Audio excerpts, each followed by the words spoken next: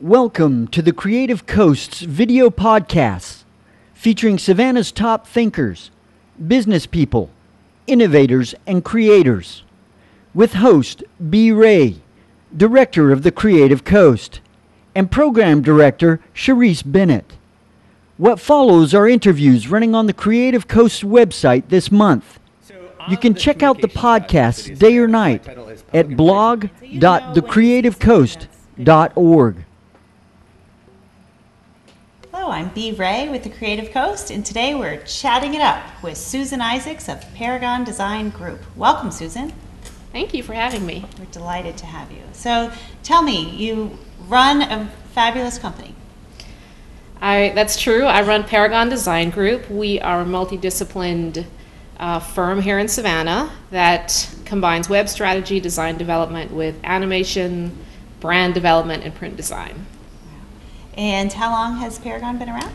We have been around since 2001, so going on 12 years. And you got started because?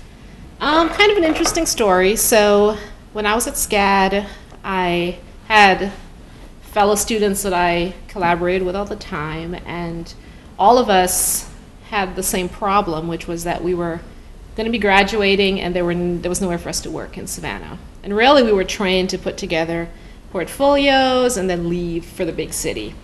And Savannah had sort of cast a spell on us, so we were really interested in what opportunities there would be for us here.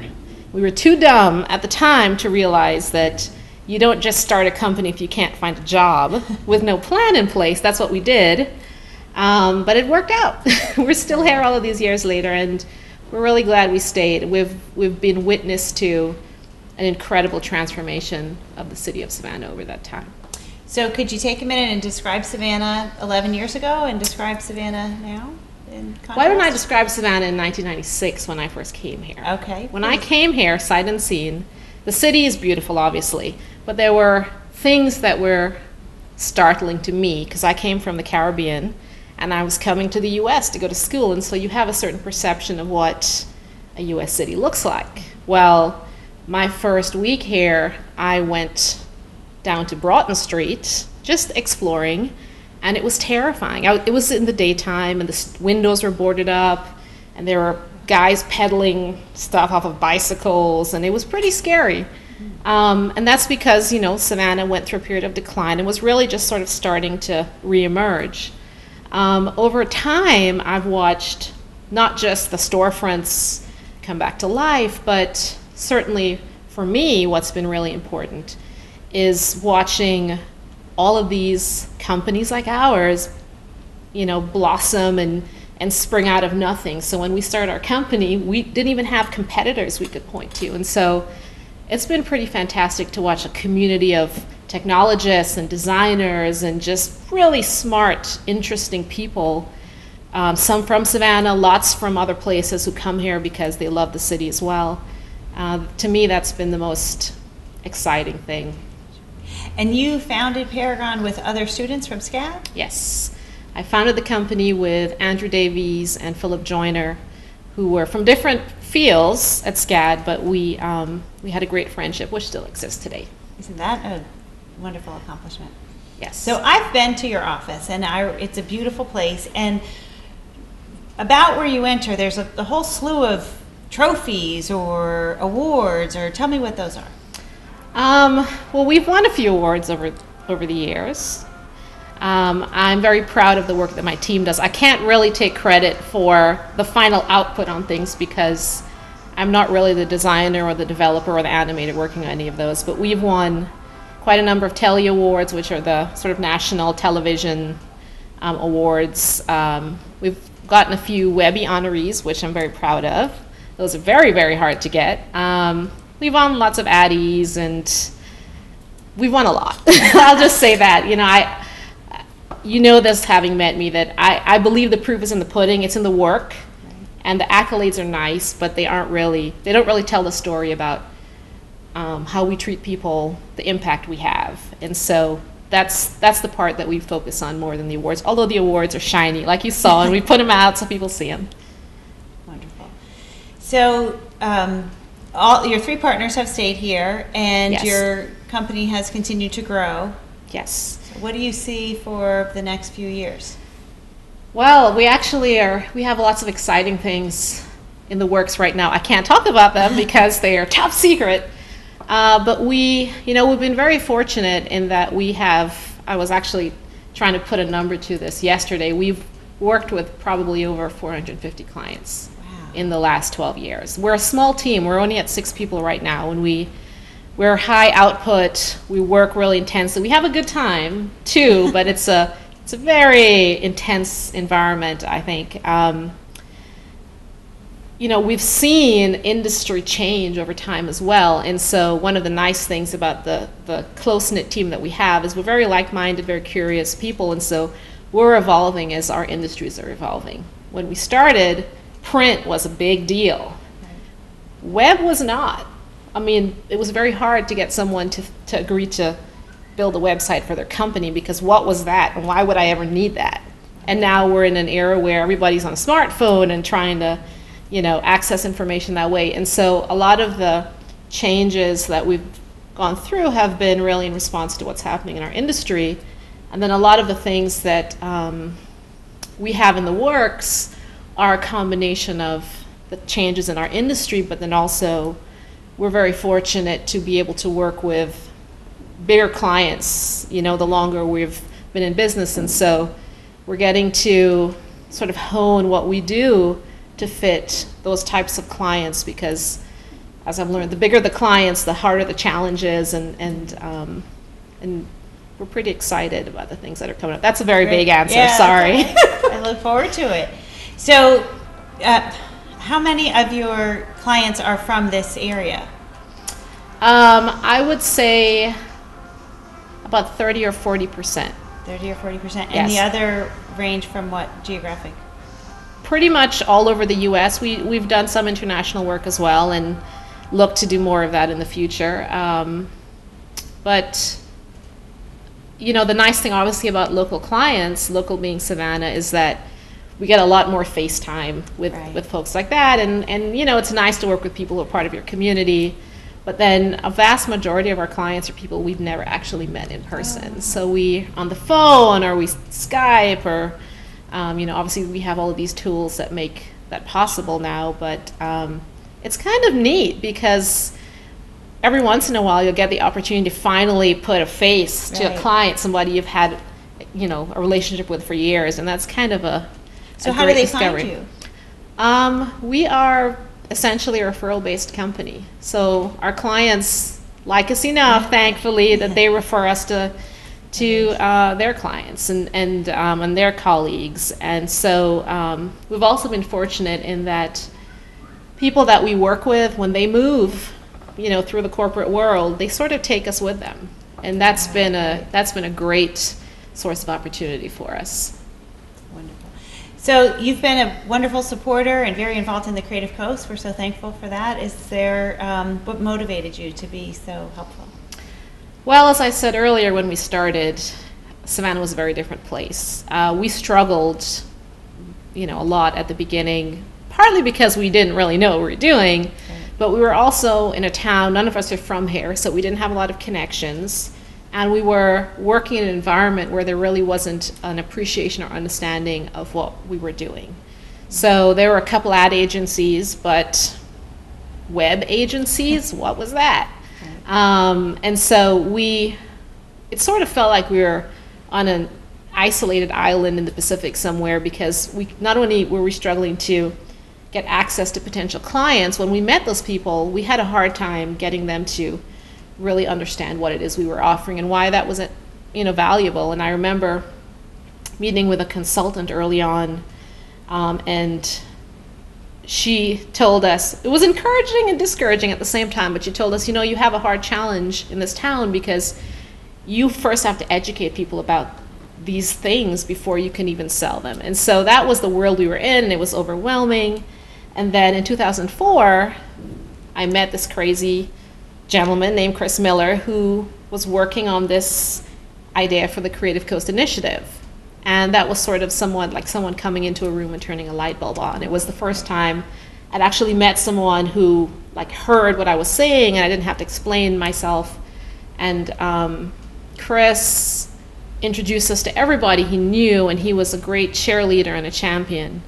And it made all the difference. One of the very first contacts we made through Chris is a company, so that's in 2004, that we have an ongoing relationship with to this day. We do a lot of work with them. And so what that did for me, that saved us, and I haven't forgotten that. But what it did is it instilled in me this sort of sense of responsibility to pay it forward. So I believe you always leave something better than you found it. Okay. And so for us, this idea of creating the world that we wish we had when we started is really important. And so whether it's giving time to startups or to the Creative Coast, because this organization is really serving that community, we're happy to do it.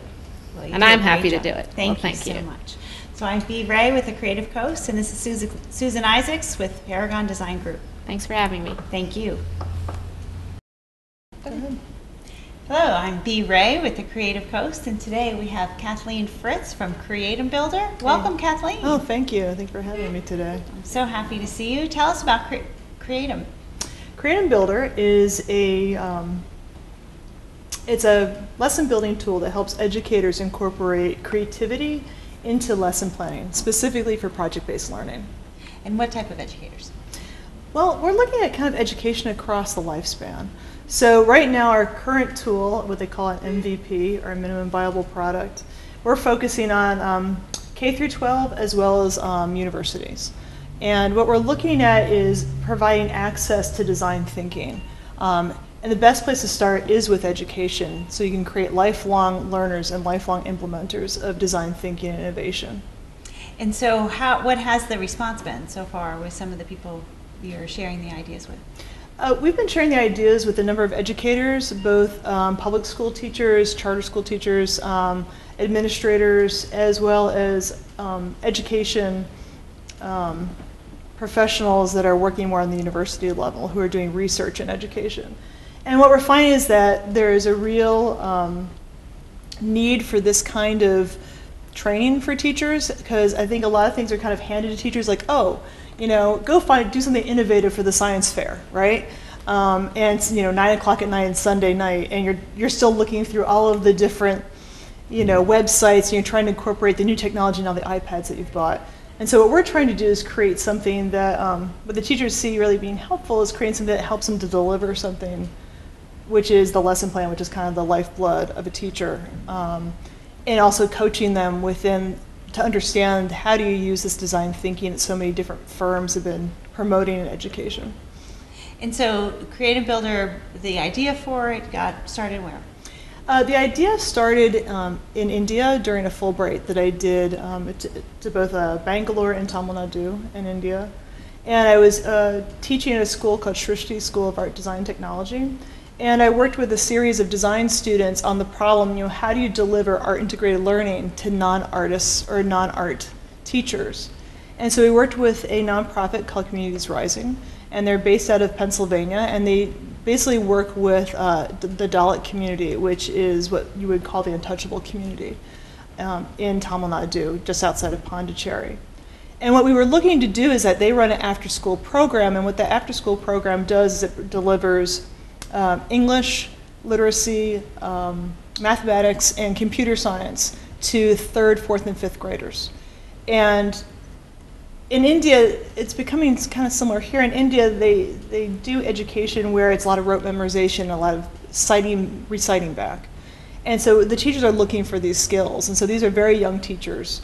And what we're doing is we brought art integrated learning into these different lesson plans. So being able to look at how does bookmaking or telling a story actually help with English literacy. So you could go and look at the culture of maybe a festival, and you could look at observing like how a bug lives their life and write a story about it. You learn not only the skill of bookmaking, but also the skill of writing and as well as drawing.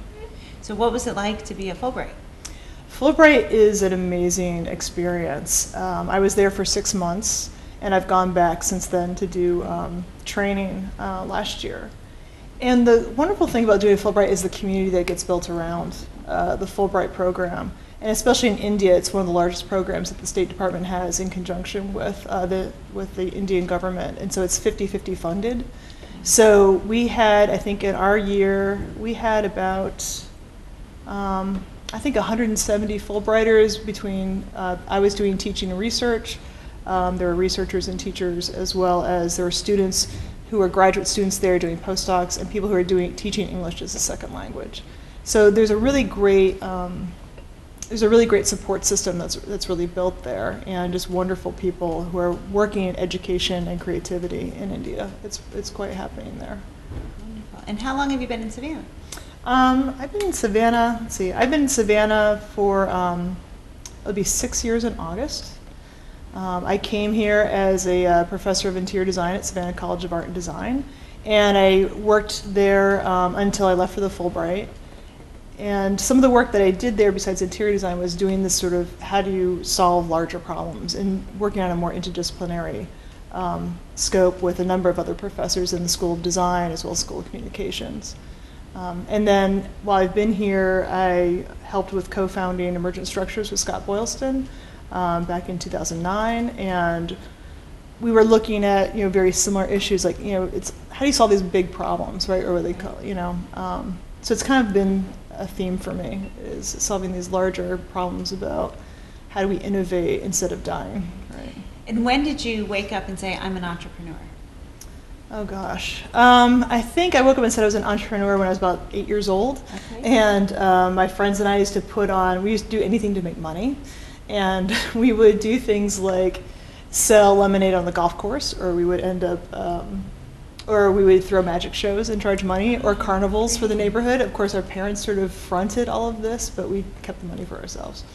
And did you have a favorite magic trick? Cards? The carnivals were a lot more fun, and I really liked what we used to do is we used to take the cakewalk and make it a cupcake walk. And that was probably my favorite thing to do, because it's a combination of making cakes and then, So you're really right back in a school system, right? It kind of feels that way, yeah, pretty much. It's all about having fun and happy learning. And where was this that you grew up? I grew up in Simsbury, Connecticut, just outside of Hartford. So yeah, kind of on the foothills of the Berkshires. And what do you see in the future for Create & Builder? What do I see in the future? Create & Builder, what we're looking to do is, our goal is to how do you bring creativity to everybody, or to many people. And Create & Builder stands for creativity to many. And it came out of the Atom Project, which is art to many.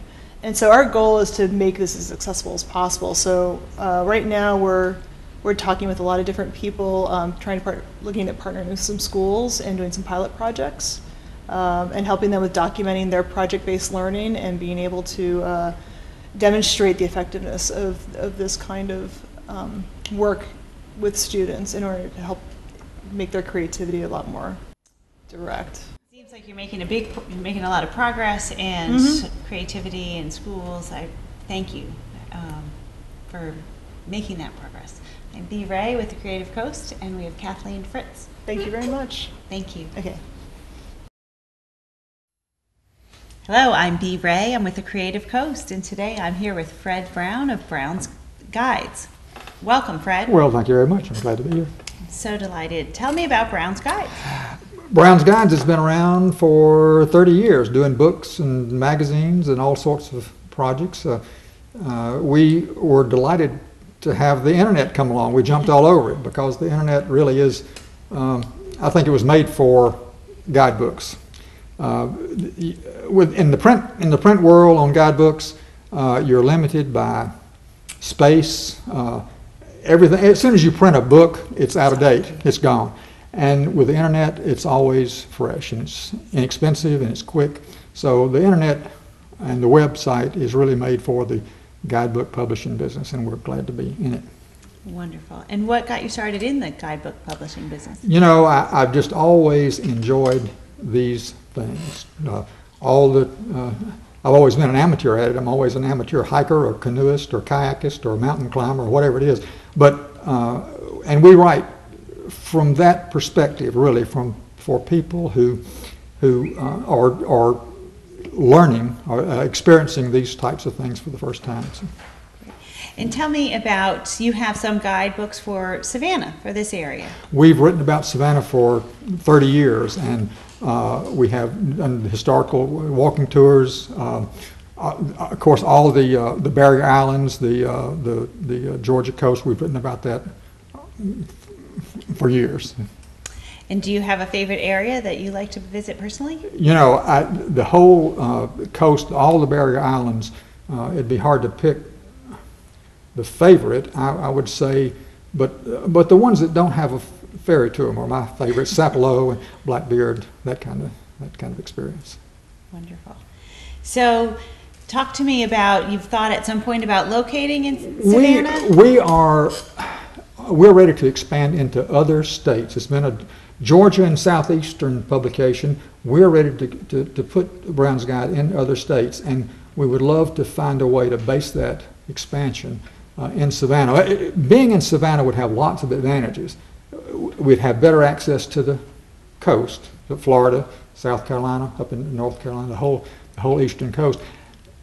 And it would also give us a lot in common with other coastal areas, even if it's New England or if it's California or wherever it might be. Coastal areas are the best recreation areas, more activity, more things to do. Plus, Savannah is a brand. From the standpoint of tourism, it's one of the most important tourism cities in America, and we'd like to be a part of that, and we'd like to help promote it. And I think with a national website, which that's the direction we're headed in, I think we could be a part of that. Wonderful. And through the years, you've had some interesting people that have written forward or parts of your books. Tell me about that process. Well, some of them, Bill Cutler, he's been dead for years, but I still get calls asking about Bill Cutler. Natalie Dupree wrote her first biscuit story for Brown's Guides. Russ Reimer went on to edit Mother Jones magazine. So we have served as a starting place for a lot of writers that have gone on to build a national reputation and do a great job. So I'm take some pride in that. So you've been, in some ways, a trainer, and then in other ways, you've been a forum for other people who might already be famous, but they've come in and they've contributed. Is that correct? It's true. Terry Kay, Pat Conroy, others, Ann River Siddons, all of those have been Brown's Guide's friends over the years. It serves as a good place for these kinds of writers to air out some things that they may not be able to write about in their books. So you've mentioned Pat Conroy, Bridgeless Islands. I spent 6 years on Tefusky Island. That was a great treat, I'm sure. That's a wonderful spot, yeah. Very blessed. So tell me, what kinds of things are you enjoying this week in Savannah? Well, I really have come down to talk to Curtis and meet with Curtis and plot our strategy for taking this into other states. So we're ready to move out with this. What about mobile technology, travel, mobile technology? What's on the horizon? Well, you know, I really am kind of relying on Curtis for that. We have not done a lot with mobile, but I think that's a huge potential for us because obviously people are traveling with their phones, and if you can have access. Some of the tours that we've done over the years, very detailed driving tours, walking tours, where you really talk to people and see things in depth, I think that's ideal for a mobile device where you can really have that with you and read as you go along and really find out what you're looking at. We've done that pretty well over the years in print, and transferring it to the internet, transferring it to mobile, I think can be real powerful. I'm excited about that. And you're talking about Curtis Faircloth has been helping you with Brown's Gazette. Right. Brown's Guides. Right. He's been a good counsel, and we're looking forward to working together in Savannah. So. Wonderful. Any connection with the Girl Scouts? Any overlap? Have you worked with them? No, not really. That would be interesting to explore that, wouldn't it? Well, some of the things you talked about, from hiking and I'm sure they would benefit. For sure, yeah. So that sounds great. One of my favorite things being in town is seeing the troops and asking them where they've come from. And I know it'd be neat to see them have one of your guides. So I'm B. Ray. We're at the Creative Coast and enjoying speaking with Fred Brown. Thank you for being here. Thank you very much.